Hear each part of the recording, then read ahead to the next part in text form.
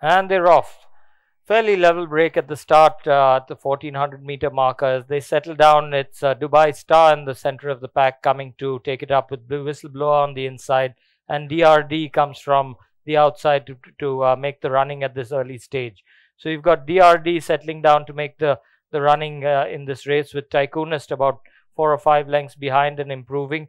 Whistleblower closer behind Tycoonist, with Dubai Star well poised. Mandolin there on the rails, followed by Agostino Karachi and Thar. As they pass the 800-meter marker with about 3.5 furlongs to go, it's DRD making quite a dash for it from the word go. He's still got a lead of about 3 or 4 lengths to Tycoonist, the favorite, well settled in second and improving. Then you've got Whistleblower. You've got Dubai Star just on the outside of Whistleblower, and going a little wide is Agostino Karachi. Thar also travelling a bit wide, with Bahulian and Ghost bringing up the rear.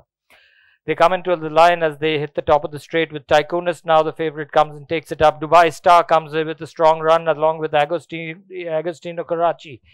3 in a line. It's Agostino Karachi in the centre of the track. Dubai Star also fighting for the lead, but it's Dubai Star who looks like he's got a slender lead from Agostino Karachi, and Mandolin comes with a late run.